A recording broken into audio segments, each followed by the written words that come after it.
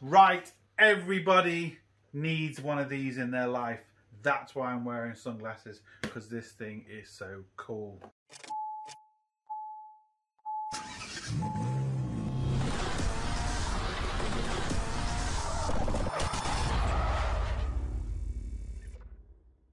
Hello and welcome to another Bodgit and Leggit video. Yes, we have my new plasma cutter. It's a Pacini plasma cutter. As you can see, it's the Dash 60, which we'll go into in a second. The reason why I got this is because it's got a pilot arc as well, which we'll go into in detail later. But everybody always moans about me using very expensive tools, and you know, the average person isn't going to buy it. So I got this from a website who anybody can afford tools from. So I will link the website down below, but they have every brand for everybody. And even this I got this because it was on special offer. Even this, compared to the other brands out there, is a third of the price. So they do have a slightly cheaper one, but I went for this one because it has the pilot arc and it can cut a hell of a lot thicker steel. So all the links will be down below, but let's crack this bad boy open. Pacini plasma cutter, they do a 40 and they do a 60. I got the 61 because it's just bigger. And as we all know, bigger is better.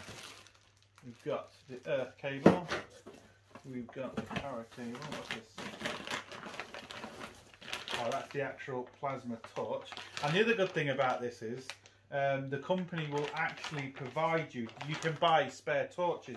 You can buy everything for this. So you're not just, if you damage the torch or if you damage anything, you can actually get new torches and everything that will fit straight onto the machine. What else we got in here? Oh, this is the little gauge for the air light. We'll go into that. And then the main unit is this bad boy here. Look at that. Pacini. Awesome. Right, and there we go. Like, that's who I actually got it from. And the other reason I got it is because, one, it was on special offer, but the other one is because they give a 3-year warranty with this, which when I was looking for plasma cutters, I couldn't find one anywhere near this price that does this with a 3-year warranty. It's normally a 1-year warranty. So you can see that's the front of it. Very fancy. We're going to be showing this bad boy in action very soon. Right, let's just have a look. Nice. I'll just turn that around so you can see the gauge.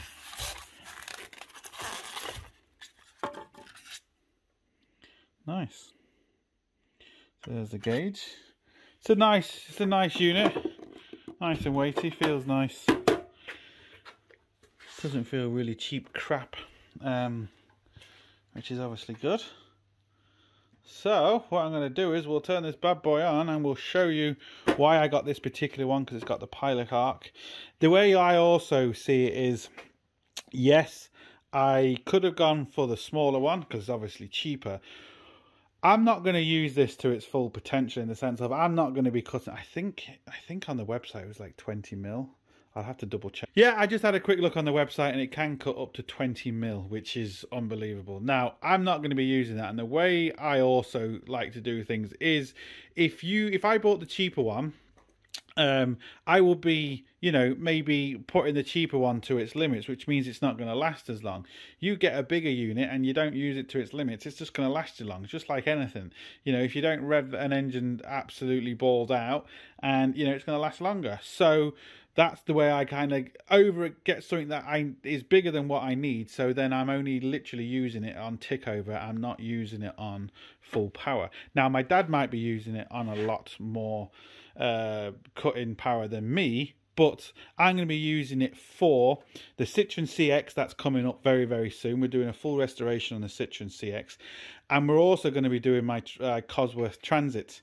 But I have to leave the Cosworth Transit for a minute because, like everything, it's money. So I am trying to get a sponsor for the Cosworth Transit so I can do everything I want to do with it, and, you know, basically do it to how I want, not kind of restrict it. So we will now be next turning this bad boy on and showing you what it can do. Right, let's plug this Cut 60 in. So I'll just switch it in on the back. And nice, there's some really nice fans on that, which is awesome.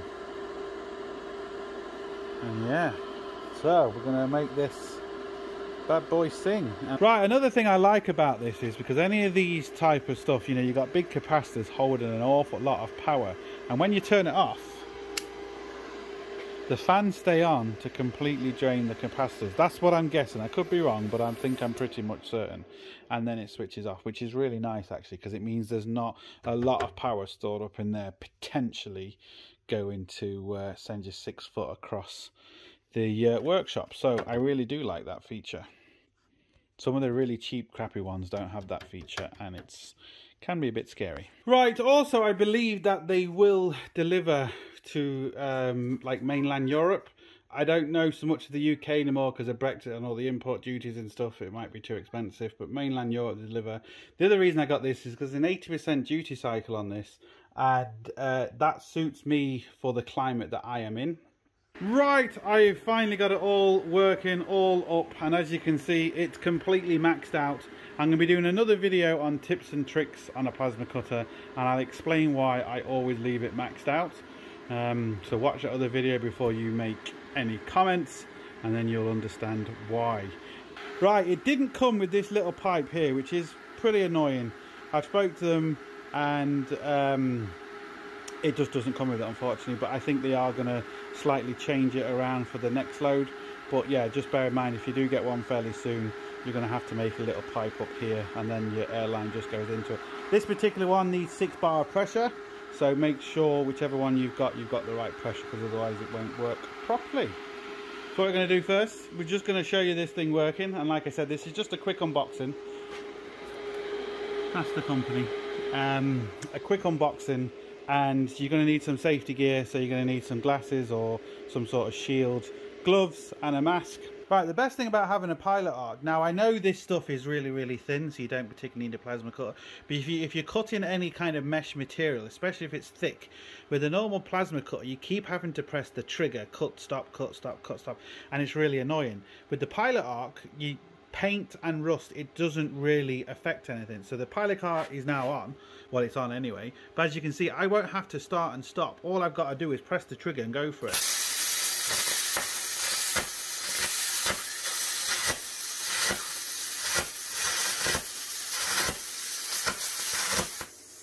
So there we go. I didn't have to keep stopping and starting, stopping and starting. It's just a continuous cut. Now, what I'm going to do with this, the way I have this set up is everyone's got their own personal preference. The way I use a plasma cutter is I put the tip straight onto the workpiece. Yes, that does burn through consumables a hell of a lot more, but you get a nicer cut, and I whack it up to full blast. And the reason is, it's not too bad when you're cutting 5 and 6 mil stuff. That's not really an issue. But when you're cutting sheet metal, especially thin sheet metal, if you turn it down, you need to go longer. So basically, you need to put the torch on, and you need to go slower because it's not as powerful. And the slower you go with sheet metal, the more heat you're going to put into it, the more chance you've got of warping it. So I turn up full blast and just go really fast. And I will be showing in other videos this once I'm doing a few cars and stuff, because I am going to be restoring a couple of cars on my channel very soon. The Citroen CX is going to be one of them. And I'm going to be cutting out a lot of panels, and it is really important when you're dealing with like 1 mil and 0.6 mil, 0.7 mil sheet. It's just going to warp so easy, and when you just turn it up full blast and you cut it really fast, I can hold the piece of metal straight away afterwards, where if I turn it down and go really slow, I can't hold it. You're putting that much heat into the panel, it just doesn't work. Big heavy stuff doesn't really make a difference, but that's the reason why I'm just going to whack it up full blast no matter what I'm cutting, and turn the air up full blast, because the higher you have it turned up, the more air you need. So that's the reason why I do it. It works for me, and believe me, if you've ever cut sheet metal, you will understand. If you don't want your sheet metal to warp, turn it up full blast and just go for it. Because let's just say, for example, this piece here, let's say you can cut that, we'll just say 10 seconds on full blast. Now it's most probably longer, but I'm just giving you a rough idea. Where if I was to turn it down, I maybe be 40 seconds on this piece. That's how long of a difference you're talking about. And that's 40 seconds or 30 seconds more, 40 seconds more, whatever it is, putting that much more heat into the panel, which is going to cause thin metal to warp. So it's up to you how you want to do it, but that's the way I'm doing it. Right, what I'm going to be cutting today is just this piece of twisted old metal. It's around 7mm here, and it's a lot thicker there. So we're just going to cut the twist out of this. As you can see, this is as rusty as it gets. This has been outside for years, full of water, look. And really rusty. But this is where pilot arc really comes into play, because you don't have to have proper metal. You don't have to grind it all down. You can just cut straight through it, as opposed to one that doesn't have a pilot arc. Just little things like that. So yeah, we're going to do it outside too. So we're just going to, yeah, just see the few cuts we're going to make. Right, as you can see, and listen to this, we are dealing with very old crappy airline here, which is not good for a plasma cutter. Right, as you can see, rusty old metal. I haven't prepared it, I haven't done anything apart from just putting the earth clamp right there. We're outside as well, and let's see this.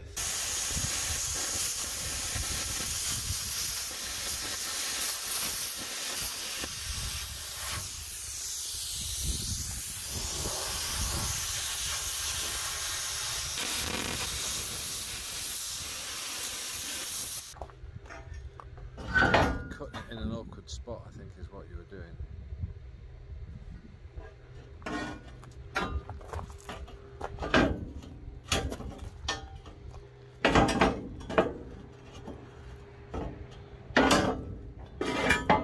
Now,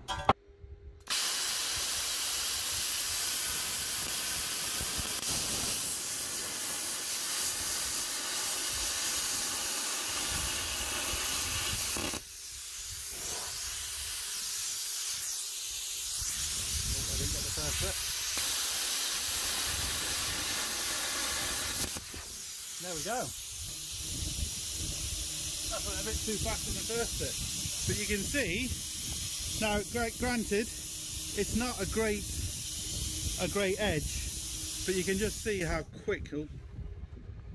Just see how quick that went through. I'm going to get a straight edge now and just do a nice straight edge cut so you can see the difference.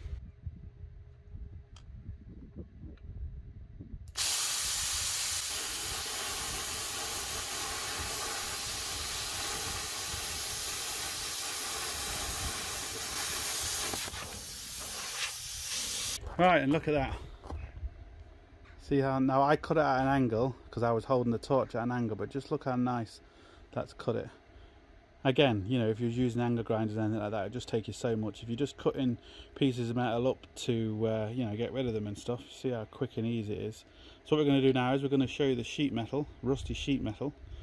And yeah, so there we go. It's nice. See? You get it? Gonna get it in.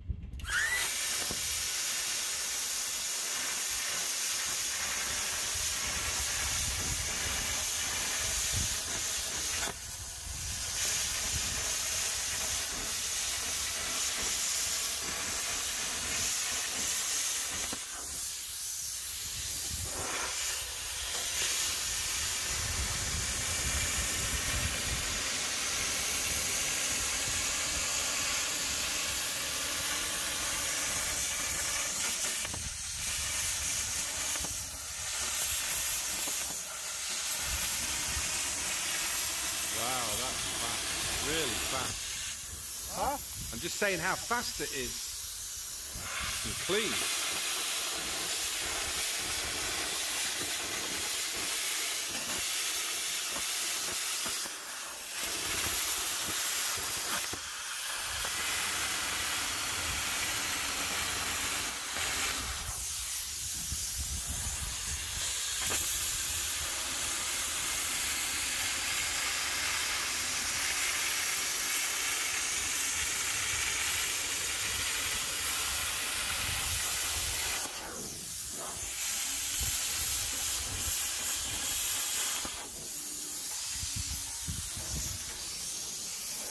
top corner, isn't it?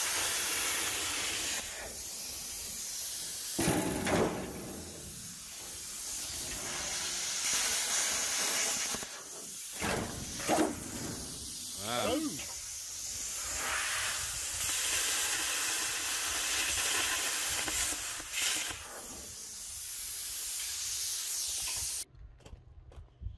Fast, wasn't it?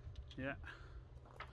And it was doing really nice until I was hitting the welds and it was jumping. Well, that's obviously, you have to explain. Yeah, I knew that. You could see that you were just hitting the... It's like anything there, isn't it? You get... Right, just look at that. See that? That's rusty old metal.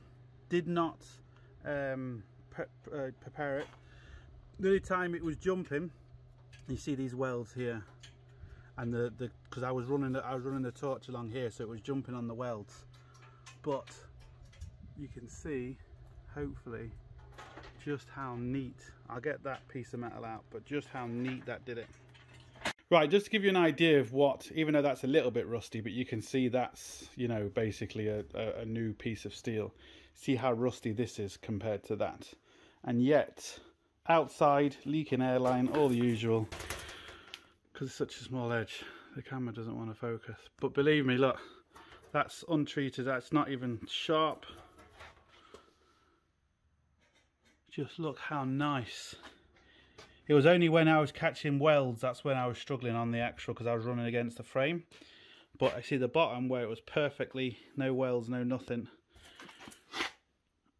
It's a shame the camera's not picking this up, because this is, be really nice to show.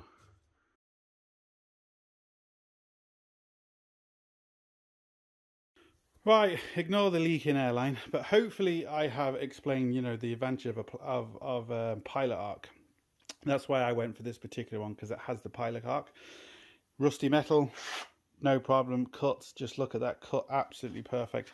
I'm going to be doing a lot more videos on this. You're going to be seeing this when I'm restoring cars and stuff and all sorts. So this is going to be used. This was just a quick demonstration of essentially what it can do.